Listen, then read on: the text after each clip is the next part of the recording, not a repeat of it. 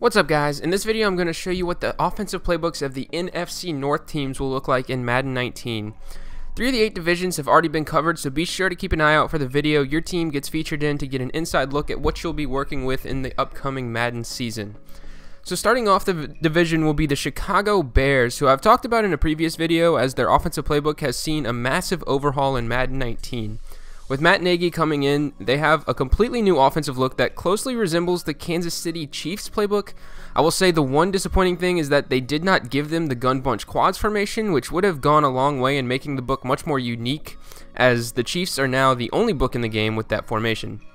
Bunch quads aside though, they do have a solid playbook. I would say nothing truly stands out too much about it, but on the other hand, it isn't just completely devoid of any good formation, so it could see some play early on. Next up, we have the Detroit Lions. From what I know, the only change to their playbook has been the addition of the I-Form Pro formation, making them the least changed playbook out of all playbooks that at least added or removed a formation by gaining one. Detroit's playbook has really kind of been mediocre in my opinion over the last several years. It just doesn't have any of the big power formations in it, such as, stuff like bunch weak, deuce close, trips tight end, gun bunch tight end, stuff like that. This year's really no different, and obviously you never know how the meta will shake out, so it could be good, but I don't see this being one of the more popular playbooks in Madden 19.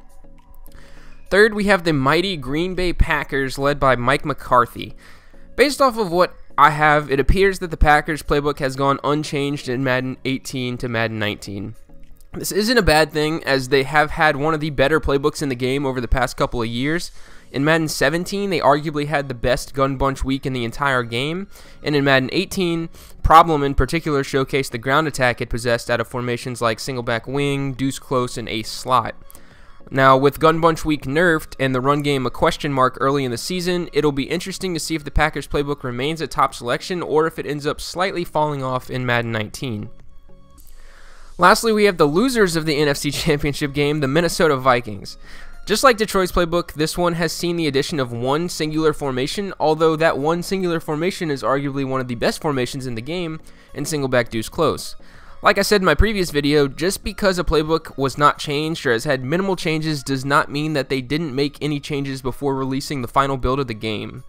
Minnesota has some solid formations throughout and is the only playbook in the game with the near jumbo formation, which would honestly be an absolute joy to see someone run an actual viable scheme out of it. Overall, I'd say this will be an average playbook this year and is definitely good enough to be used. Well, that is going to do it for this video, guys. As always, thank you for watching, and be sure to subscribe for a ton of Madden 19 content for the upcoming season. Until next time, guys, take it easy.